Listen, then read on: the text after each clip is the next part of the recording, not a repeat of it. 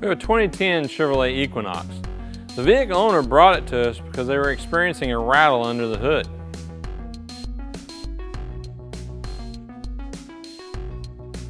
The vehicle owner had done some preliminary research and had found that there are some technical service bulletins on an actual engine rattle created by the high pressure fuel pump. One possibility that can create a noisy high pressure pump is a poor performing in-tank supply pump.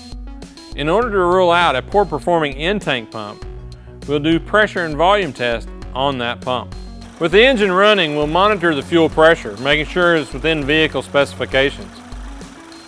In order to check the volume, we'll shut the engine off and use our software to command the pump on 100%.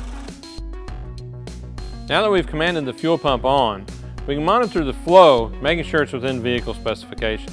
We've determined that the in-tank supply pump is performing properly, and we feel that by performing the TSB through General Motors will reduce the noise created by the high pressure pump.